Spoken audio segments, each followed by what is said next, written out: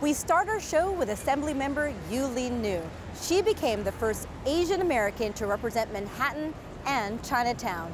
I sat down with her recently to talk about her freshman year in office and her plans for the future. When you walk into Yuh-Line Niou's downtown Manhattan office, you might think you walked into a cool tech startup. Okay, well, we chose, right? There was like one with Scott at Pride. But her staff, mostly young and yes, hip, are actually all about public service. And their boss has been quite busy since taking public office in January. What's your favorite part about being in public office? I think it's actually the constituent services still to this day. I love to be able to see that we can provide access to government. On November 16, Niou made history. She became the first Asian American assembly member to represent District 65, which includes the Financial District, South Street Streetport, Battery Park City, and Chinatown, where 40% of the population is Asian. She's also the first APA to represent Manhattan in the Assembly. But elected office wasn't always the goal. We met Niou 2 years ago when she served as Chief of Staff for Assemblymember Ron Kim, the first Korean American in the state legislature, and at the time, the only Asian serving in the Assembly. With Ron being the only Asian American elected on the entire state level, I felt like we really needed to have much more representation, and it was a big driver for me to really think about how little voice our Asian American communities have in government. And there just happened to be a seat open in the district where she lived. Longtime Assembly member and Speaker of the House Sheldon Silver was forced to step down when he was arrested and later convicted on federal corruption charges. An appeals court recently overturned that conviction. Niou was encouraged to run by her mentors, but she lost the special election. Instead of throwing in the towel, she ran in the Democratic primary and won, beating out 4 candidates. She later won the general election in November with 76% of the vote. She found herself in the spotlight, even featured in Vogue magazine. But behind the scenes, she said the campaign was tough and an eye-opener for her. She found her gender was a topic of many conversations with voters and in political circles.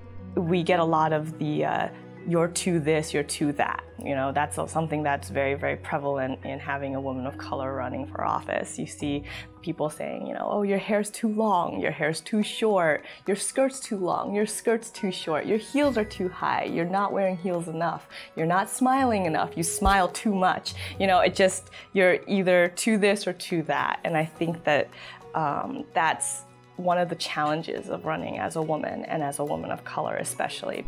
She points out that she has 16 years experience in state politics. Niou was also surprised with some of the racism she encountered.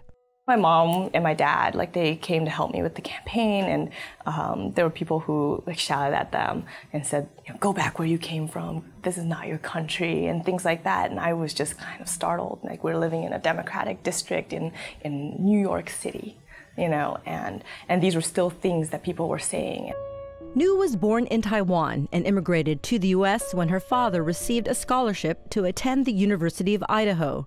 They later moved to Texas, Oregon, then Washington State, where Niou attended college. Moving from town to town, they were usually one of the few Asian faces, and her family faced isolation and discrimination. I knew that I was angry at a lot of things, and I knew that I wanted to advocate on behalf of the community in some way. And I felt like if I knew how government worked, then I could go and wreak havoc and change it somehow. After college, she moved to New York to get her master's at Baruch. Then she settled into life in public service and thought she'd stay behind the scenes. I think that so often women, and especially women of color, self-select out. We often think that, you know, somebody else will do, you know, better. According to the Center for American Women and Politics, in 2017, 6% of the more than 7,000 state legislatures in the country were women of color. And these new legislatures are bringing a new voice to government. Niou's an outspoken champion of immigrants, including protecting dreamers, the undocumented children of immigrants. And she sponsored a bill to disaggregate AAPI data. Asian Americans are the fastest growing minority group in our state. We also have more Asian Americans living in poverty in New York City than any other minority group. Asian Americans make up almost 10% of the state's population, 14% in New York City, but the community receives less than 1% of city services.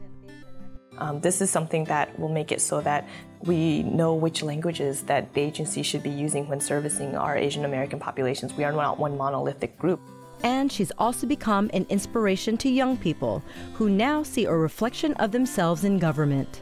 In the last year, we've had over 80 young people volunteer in our office. So, I think that just having a little bit of a perspective on how government works, I think that every single person who comes out of our program also can feel like they impacted government. And I'm proud to say that so many of them decided to go into public service after their experience here. For Asian American Life, I'm Ernabel Demillo.